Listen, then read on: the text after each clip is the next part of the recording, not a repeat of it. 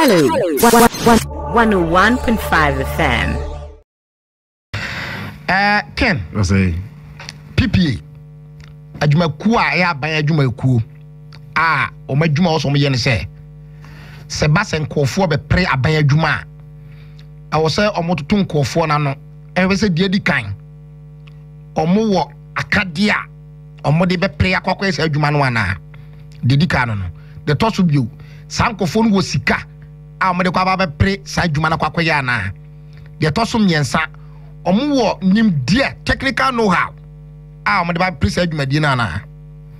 Omo yesa no mani nyina wia na omo ahwe amadwumako a omo bedi no ye kasa omo bedi a omo pre ebi asoro ma na na pre odentem pre me so me pre na ye nyina ye pre no de PPA for hwim se ono de sika oji wo man no wo fom na so na adwuma ho twa nti owi adwuma no ebe kama eni bibia no ye de contract no ama no enti omadwuma eno no eno nti se udo obi ko PPA obi a hwa ni mu se awoso oyo obi a oman ho do woni mu oyo obi a ebetima gin wadie oyo obi ho no mu a sebe untimi nsora fumu ma eno ne ade a em se obi a oye timamu ba ana se oyo ma ba pa bia no be hwa ni mu eno nti na em nwanwa se na na do danko akofo ado ekofa sa Mr. Adjenim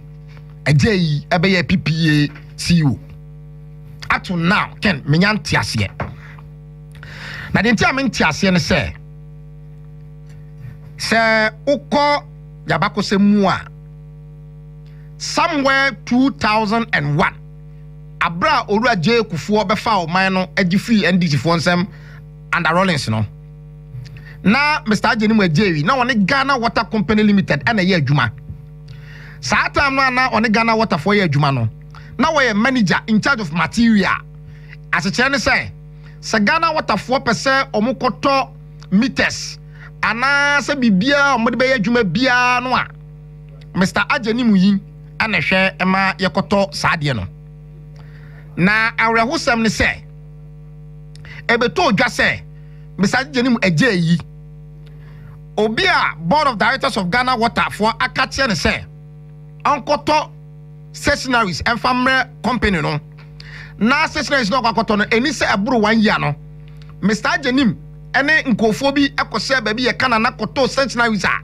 at the core regions bi as stationaries no ebetimi last 100 years 100 years and right from there no now there's that breaches of procurement obi a we manager of materials a wo hema ye procure no ma he not to say or started say o breach procurement no enye ne as far as back 2001 and until that time no honorable Kwame Bates na oye minister of state works and housing samre no say ade no twetwe so na mama kansi dia say saasem ya meka ye de ma de beto odwan say internal auditor or Ghana Water and the far pen paper and to two nyoma ho yes wo ye calculation no hunu say hey frakadam bi wo ha baby eno nti oye say saa time no minister of works and housing Kwame Bates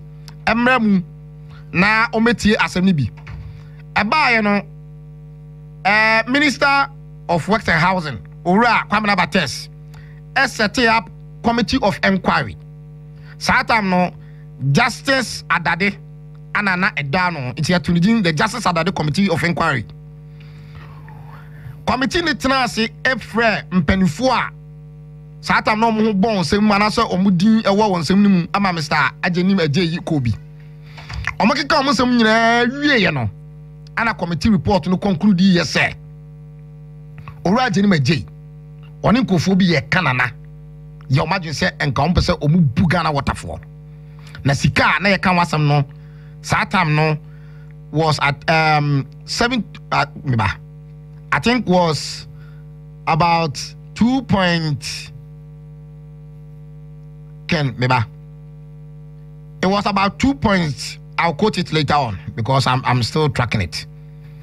Now nintie mu nyina ne se omadi oman no abu omahwe ama Ghana waterfo aboka enu nti Adjenim Boateng committee no say or recommend no for prosecution or can't say a ban lawyer penyini saa time no say on hye na ofani koja court no mo kwa du na semra ne di no a one emra no enkonhye sika no 72 million 72.5 million enti saa time no kwa me na bates honorable committee of set here na justice Addo down no recommend say owura Adjenim Agyei yem prosecute no efise wa ma na boka unu saa time nipa kwa no aban lawyer penyin Nana Addo dankwa Akufo-Addo Nana Addo dankwa Akufo-Addo ana na ya aban lawyer penyin Mr.